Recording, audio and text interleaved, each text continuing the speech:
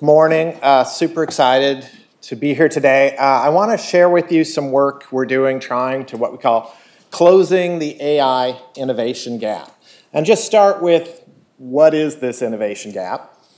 So there's obviously a lot of hype about AI, but there's also a lot of super cool things that it's doing where it's really creating a lot of value. So I don't know how many of you are familiar with Amazon's Kiva robots.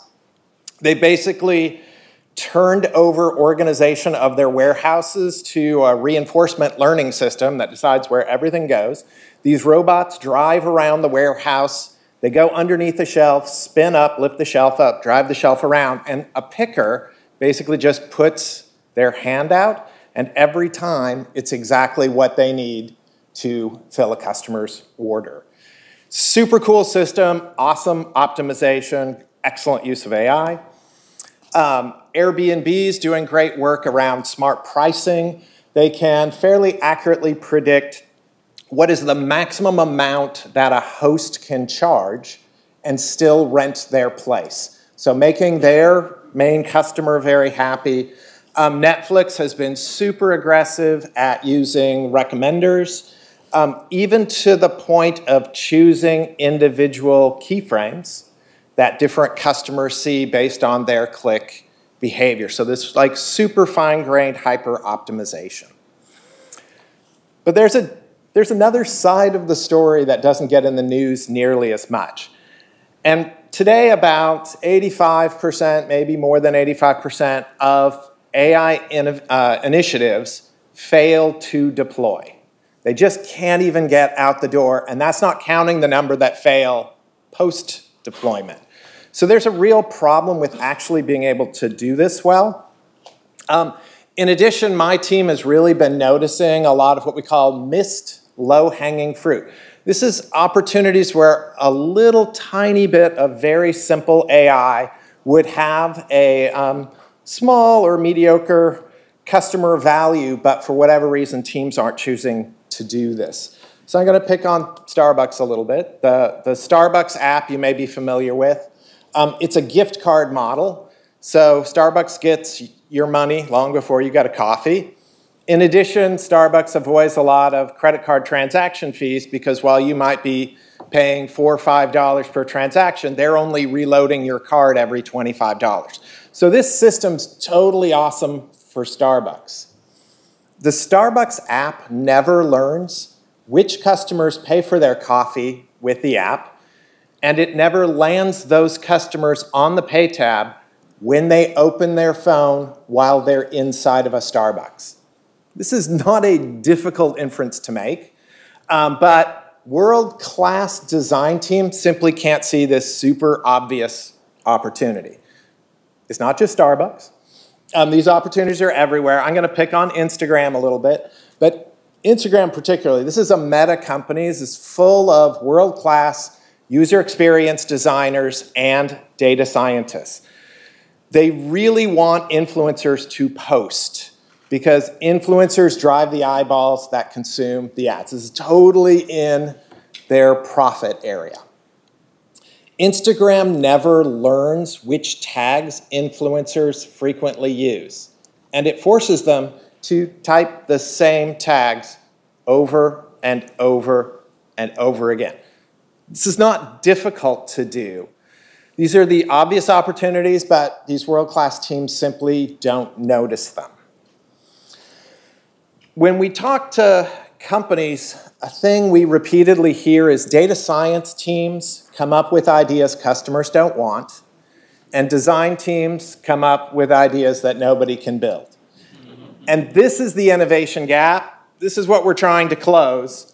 Can we bring those a little bit closer together? So to kind of help this make sense, I just want to really work a definition and make a distinction between an invention and an innovation. So this is the cassette recorder created by Philips in 1963. This is an invention. It's not really for anyone to do anything. Innovation is sort of the recognition that there are people that need this capability, and then it's putting that capability in a form that makes sense to people in that context. So we got things like boom boxes, so construction workers can have music, so teens can listen to music while they're playing basketball. Sony gave us the Walkman, a very personal music experience. And then home answering machines was a recognition that, yeah, people feel like they have to stay home because they're gonna miss an important call if they leave. But we have this technology that records and plays back audio. We could simply put it there and free people from this obligation. So to me, this is innovation, and we do not see this with AI. Basically, everything kind of becomes a one-off. So I want to unpack this to try to help explain why are things so terrible. And the main reason is companies are just choosing things that are too hard. So we think of this, this is our grid of looking at the opportunity space. And on the right, we have task difficulty. How hard is this to do? And on the bottom is model performance. How well does AI have to work before a customer begins to experience value? And in general, people are only searching for opportunity for things that are super hard to do, where you need amazing model performance. So driverless cars, super hard to do. If I don't actually have amazing model performance, people will die. Detection of cancer. Yeah, I don't want like mediocre model performance there. And I'm going to blame the media because they love these clickbaity stories that reinforce the idea that AI is a superhuman intelligence. So Target knows teen girls pregnant before her parents. Alpha Zero's beating Grandmaster game players. Here locally, we have Watson that won on Jeopardy. Recently, Google engineers claiming that Lambda is sentient. There's a lot of hype that's quite misleading about where AI actually creates value in the world. And so, in general, most of the opportunity space just goes under-investigated. Another problem is data scientists, or I should really say data science, and it's a weird expectation. So IBM's done some amazing work really trying to understand what is data science, how do these people work, and how is it different. Most companies treat data scientists like engineers. They want to give them a spec and have them build something to the spec. And that does not at all match what people learn when they're training to be data scientists, which is a highly exploratory type of work. It's searching data for opportunity. That is not engineering. From a design innovation point of view, data scientists are never taught to ideate. They're never taught to think of 100 things you can do and then systematically select the one that will produce the most value. They just sort of, like butterflies, explore around. It's like, ooh, I could do this. Look at this interesting inference we could make. And they move from thing to thing, but they don't ever sort of really explore the entire space of action. Finally, there's a big struggle around misunderstandings, particularly around what performance is. And so you'll get a team, they're starting an agile scrum.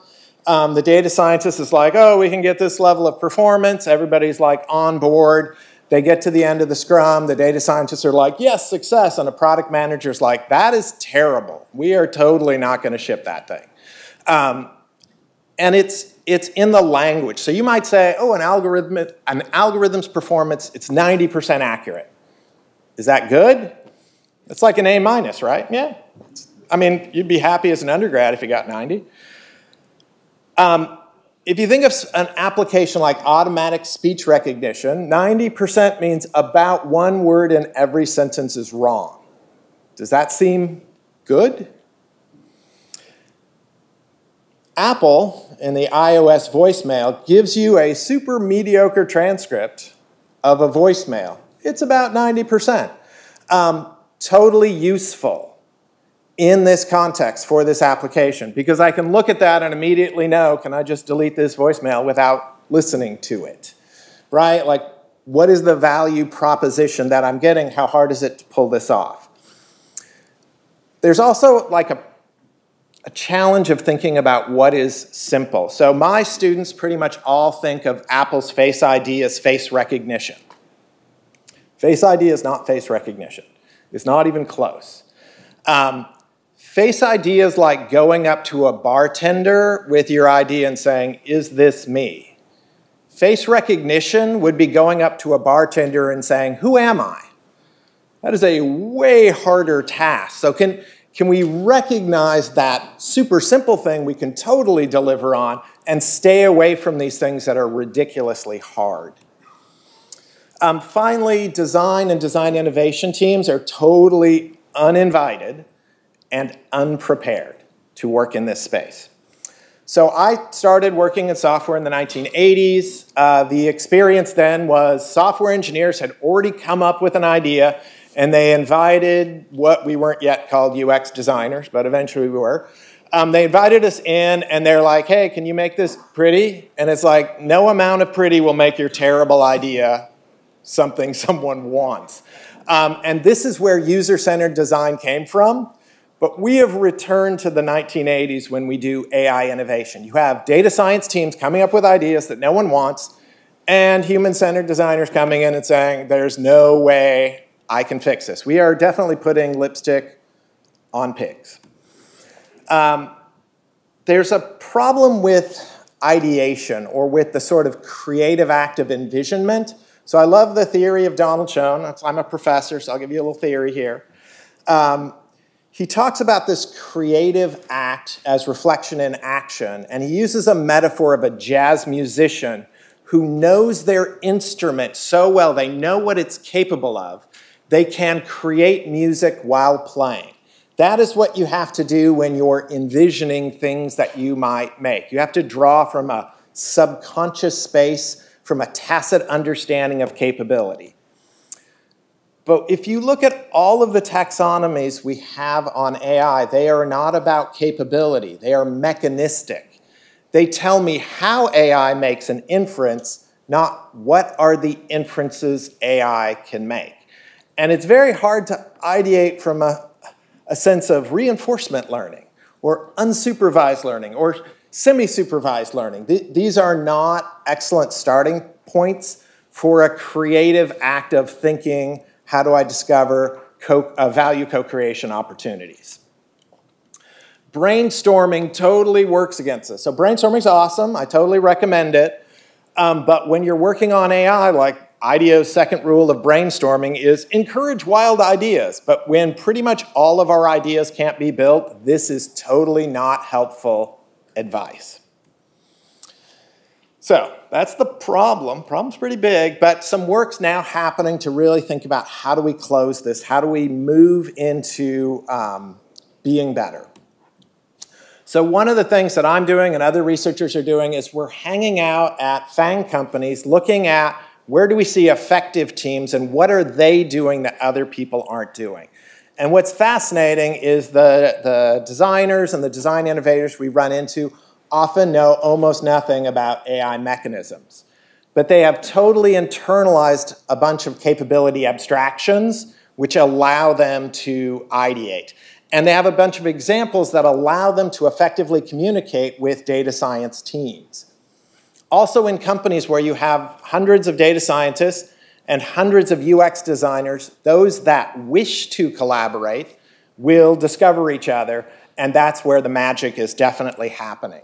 Finally, these design teams are highly fluent with data, and they don't tend to get that training in school. The best ones we've seen come up with what they think, oh, here's an inference we think we can make, and they get telemetry data, and they're looking in to say, can I see this pattern before I go and bother some data scientist to see if we can model this?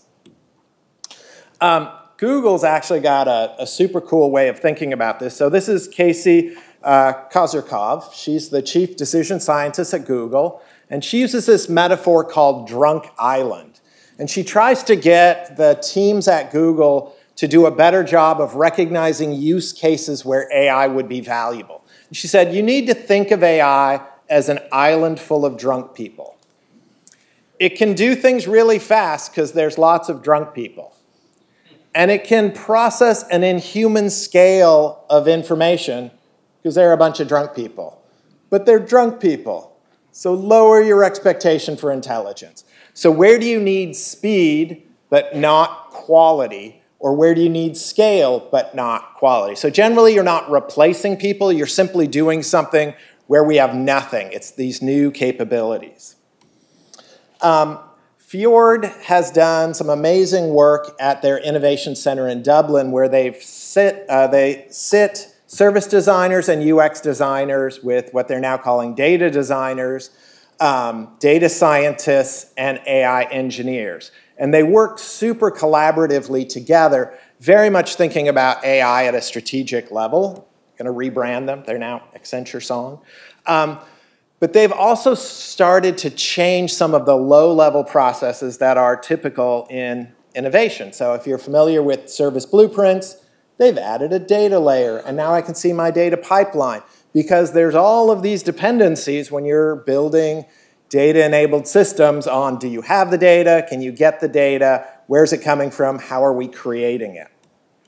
In addition, when they just do simple things like wireframing, the designers are always accountable to where does that data come from. They don't just like magically draw things on the board, but they have to say, where is this data drawing from? In addition, there's development of new resources. So my team's been working on a taxonomy of AI capabilities. We looked at 14 industry sectors. We extracted 42 AI features that repeatedly show up in commercially successful products and services. So we're very much staying in the space of what can I deliver now that I'm sure will work and could be cost effective. We've got 8 high-level categories, descriptions, and a bunch of examples of where this is working in the world. And then we've been using this to seed ideation. In addition, from those 42 features, we could begin to look at things like how hard is this task and what's the model performance. And when we sort of make that a heat map, you can see that upper right-hand corner does not have a lot of heat. There are a lot of hard problems where mediocre model performance is producing a lot of value, but there are also a lot of like very easy problems where mediocre performance produces value. If you think of something like a step counter, it gives you a terribly inaccurate count of your steps. This is something you could probably hire a 5-year-old to follow you around if you could get their attention long enough. It's not a hard task, but we don't actually need good model performance because what you really need to know is not how many steps, but am I walking more or less, right? It's actually a simple classification problem. Finally, we're prototyping new innovation processes that are showing some good effects. So I want to suggest AI innovation cannot be done from a user-centered design perspective because you've already assigned an AI development team. So you've already said the solution is AI. Well, that's not user-centered design. But it's also not matchmaking. And for those of you not familiar, matchmaking is where you start with a capability and you search for who is my best customer for this. Because you've already chosen a data set, so you've already defined your customer. So it's not really matchmaking, it's not really user-centered design, but it's something sort of at that intersection. And so what we do is review what is AI good at and build from there. And we think of this, we call this the fridge metaphor. So right now, I'd say most people think of AI as this amazing chef that's coming over, and what do you want them to make? And it's like, yeah, we don't have the equipment to do that. We don't have the food. We are suggesting instead, like, open the refrigerator and say, hey, we have cabbage. What can we make with cabbage? Who likes cabbage? So it's this idea of saying, what does AI good at? Can we use that in this situation or not? So I've been working with, in the ICU, it's an awesome space of life and death decisions, super stressed out workers, and we have this amazing data set and very stressed clinicians. We've been doing like brainstorming. Looks very familiar, maxed up. And one of the ways we try to understand how we're doing is we look at impact effort matrix, When we do traditional brainstorming, we're getting things where we're producing only ideas that are super hard to implement, and half of the time they're not particularly valuable. This is not great. We shifted to really priming people with what is AI good at doing, and can we use that as a launching point? And suddenly we started producing ideas that were in that upper left-hand corner that are low effort, high impact. In addition, we changed where the ideas fall in sort of the problem-solution space. So in traditional brainstorming, we were very much getting things in the upper right-hand corner. They are very difficult problems where you need high model performance to be valuable, and we had really shifted down to be in a space where these are actually much simpler problems and mediocre model performance is beginning to be acceptable. So to just give you a flavor of this, when I showed up, this was the kind of thing they were looking at. So when you ventilate a patient, you have to put a tube down their throat. Nobody wants a tube in their throat, so they sedate you so you'll withstand this. If they give you too much sedation, you develop delirium and you get PTSD. If they don't give you enough sedation, then you have a lot of anxiety and pain, which impacts your healing. They're like, we should use deep learning and figure out the optimal level of sedation. This is really hard. It's like, this sounds like a great way to harm people with AI. So we talked about Amazon, pre-shipping. Things they know people are going to buy, they simply move closer. So when you order it, it comes quickly. And said, can we use this idea in the ICU? And the doctors and nurses thought for a while, and they said, oh, well, we order medicine from the pharmacy every day, and sometimes it takes 3 or even 6 hours for that medication to come, and these people are super sick. You want them to get the medicine right now. In addition, the nurses are way more